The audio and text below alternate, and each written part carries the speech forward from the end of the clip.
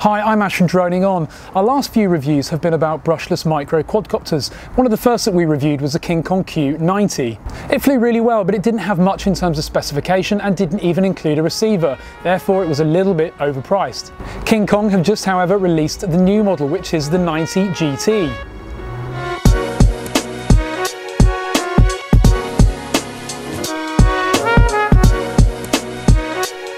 With a really impressive specification and features that you'd normally expect to see only on a full-size racing quadcopter, this one is sure to impress. GearBest have very kindly sent us one for review, and we're going to take a look at it now. Flight test will be in part 2.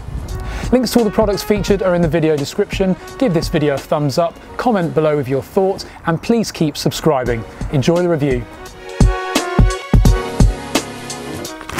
Kindly sent to us from GearBest, this is the KingKong 90GT Brushless Micro. Let's have a look inside. Packaged really nicely from GearBest, shipped via DHL. This is what's inside, and wow, have KingKong come a long way. You might remember the packaging of the Q90 was just a boring brown cardboard box. Now we have a plastic presentation box which looks really, really neat. Now we've ordered the FrSky version here, so we're going to get an inbuilt receiver. But there it is. What a difference. Now, I'm not really sure how they can call it the evolution of the Q90, because this really is a completely different model.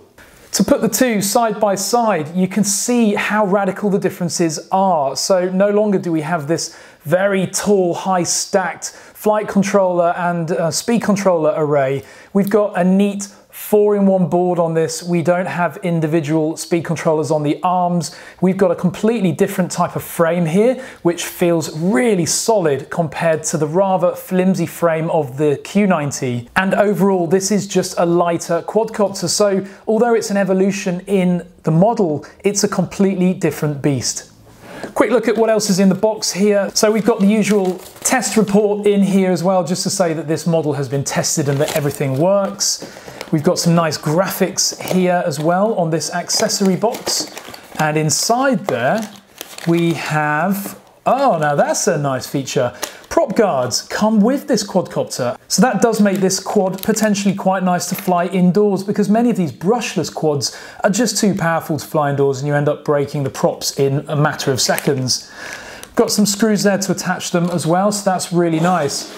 Also in the box, we have a USB cable for programming the flight controller. And we've also got some other accessories here which look related to the flight controller, possibly a cable there for hooking up other parts such as an LED strip. We've then got a nice full color instruction manual here. This just looks such nice quality, really, really good. And then finally, in this other accessory box, I'm expecting we have the battery and some other components. And yeah, so there we go. We've got a set of props. Looks like we have spares in there as well. We've got the battery, which is a 1S 350 milliamps, so tiny, tiny battery. But as we know from the Q90, it's capable of carrying a much heavier battery pack. So we'll try that during the test flight. We then have a prop removal tool and two of those big, thick elastic bands, which we can use to hold the battery in place. So this quad really does come with a nice array of accessories, really good, especially to see that the prop guards are included. All of that fits nicely into the plastic box, and it's lovely that they ship this plastic box, because generally with these micro quads, you don't ever have a nice way to transport them to avoid them being damaged. So this will make a nice box to keep it in when taking it to the field. Now a look at the GT90 itself. So as mentioned, this really is quite a drastic evolution from the previous model. We've got such a strong frame here. That looks like 2mm carbon fibre as well, so you're really going to struggle to snap this frame. The motors are the same. We've got the 1103 7800 kV motors. They are KingKong's own brand brushless. On the front, we've got the camera here. Now that looks like the same FOV lens as the original 90 quadcopter as well, and we've got the VTX mounted on top of the quadcopter.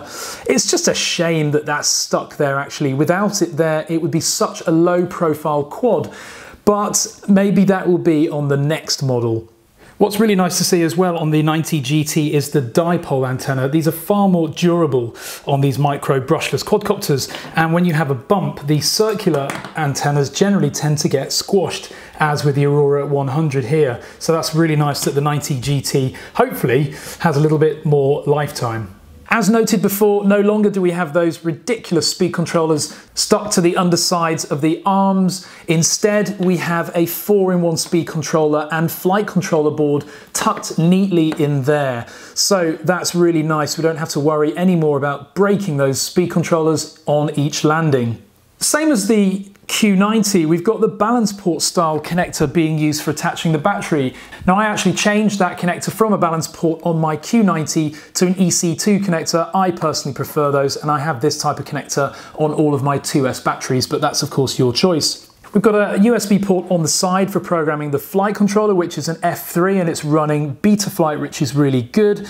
And then below the flight controller, you can see the speed controller 4-in-1 board, and that actually supports multi-shot, one-shot, D-shot, and it's running BL Heli, so that's really nice.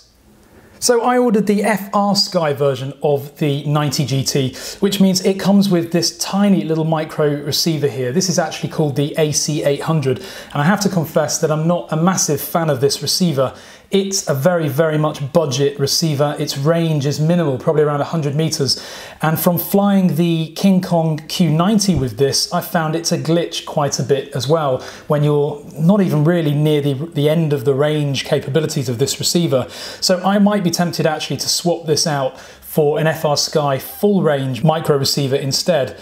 But for the purposes of testing, it will be fine. It comes with a double-sided sticky pad underneath, so I would remove the elastic bands here and then stick it securely underneath into place. It's running S-Bus as well, so the wire loom here should work with most other micro receivers. So in terms of weight, the old Q90, now I do have props attached here, but that weighed 57 grams. The new 90GT weighs in at only 44, so quite a substantial difference. I cannot wait to see how this thing flies. You'll remember the very easily breakable props of the Q90. Well, the Q90GT has revised props. They are the same size, but they have a much bigger blade surface area, which is going to give more power. And they are also no longer just push on, they actually secure with 2 small screws as well. So no more props flying off when you're flying the 90GT. So we've been through the binding process with this micro AC800 receiver before, and if you want to refer back to that, you can look at the KingKong Q90 review that we did earlier, but we'll very quickly go through it again. So first of all, I've created a new model entry in my Taranis X9D Plus called the KingKong 90GT. We're now going to press the menu button to take us to the model memory and then press page once. Go to the bottom of that page, or you can press up once and that'll take you there. And we need to go to where it says, here we go, internal RF and the mode. Now this is a D8 receiver, the AC800, so change that to D8 and then enter that. Okay, we're now ready to bind. So the next thing to do is to apply power to the quadcopter.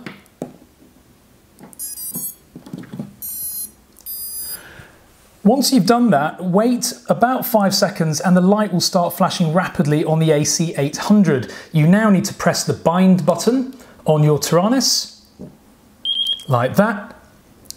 And the light will now go solid on the AC800 receiver to show that you have successfully bound it to your Taranis.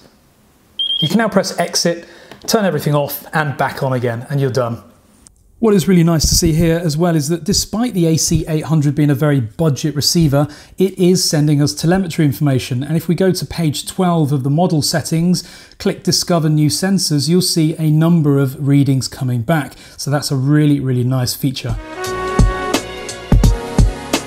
Okay, so it's now time to look at the flight controller configuration. Now the 90GT ships with BetaFlight already installed, so I'm going to plug it into the USB port first. And then I'm going to click connect. And there we go. So I've got it on a flat surface and the accelerometer is already looking nice and level, so I'm going to leave that as it is. Looking at the configuration tab, we've got multi-shot enable as standard. It does actually support 125, one shot and one shot 42. Multi-shot's quicker though, it allows higher CPU speed, so we're going to leave that enabled. Motor stop is one setting we are going to change because we want to control the minimum spinning of the props in the basic angle and horizon modes. When I arm the quad initially, I don't want the motors to spin based on this setting, so I want to control it instead via air mode. So enable motor stop, that means we've got more control of the quad. We've got battery monitoring enabled, which is good, and on the left hand side you can see that the receiver, the AC800, is connected via S-Bus, as I mentioned earlier. Current metering is disabled. We're going to enable that and set it to virtual, and you can see we've got a current reading there now, which is really good.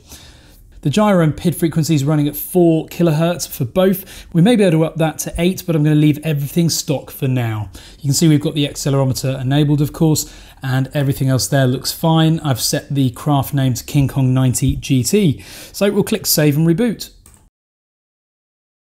Looking at the failsafe tab, we've got stage 2 enabled and it's set to drop from the factory, which is brilliant. That's the safest setting you can possibly have for failsafe, and we'll test that before we take the test flight as well to make sure it does actually work.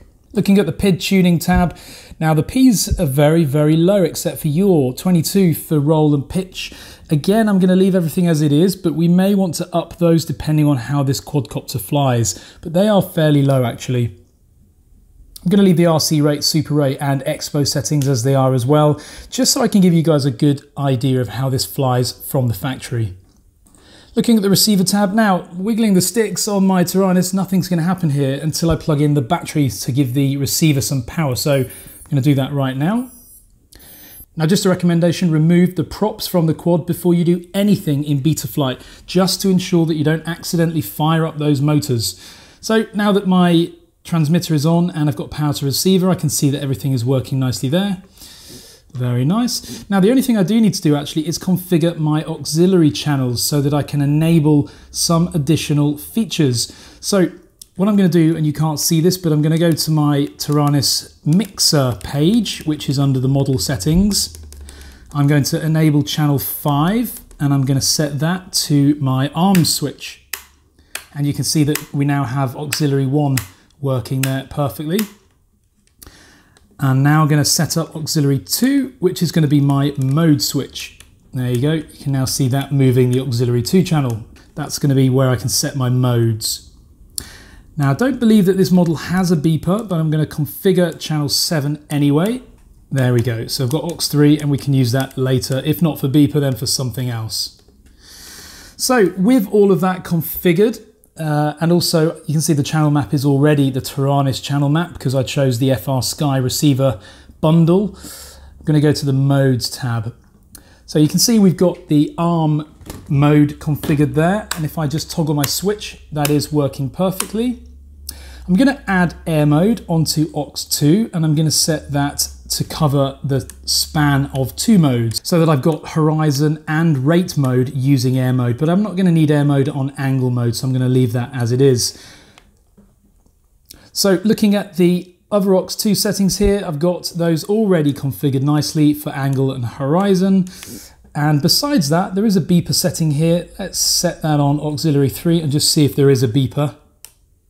Okay, so testing that, there is no beeper on this model. That's a massive shame. It might be that the flight controller has ports to solder a beeper to it, but it's just the one big feature that's missing from what could be the perfect micro quadcopter. Now on the motors tab, one thing I would recommend doing is a calibration. Now the way we do that is to unplug the battery first on the quadcopter. That's very important to do. Now, toggle the checkbox there and set the motor power on the master toggle to full. Okay, now nothing's going to happen on the motors because there's no battery attached, but with that now at full, connect the battery to the quad. Telemetry recovered. The speed controllers will make quite a series of tones, as you just heard in the background. When they do that, slide the master back down to 0.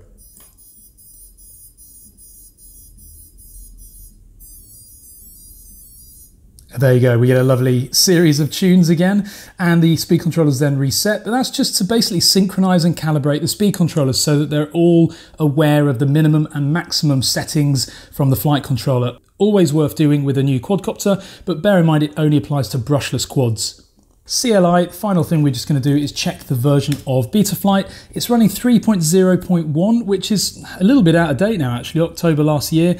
Might be worth us updating that at some point to the latest 3.1.7, which at the moment seems to be a really good release with lots of new features. But for now, we're going to leave everything as stock and get on to the flight test.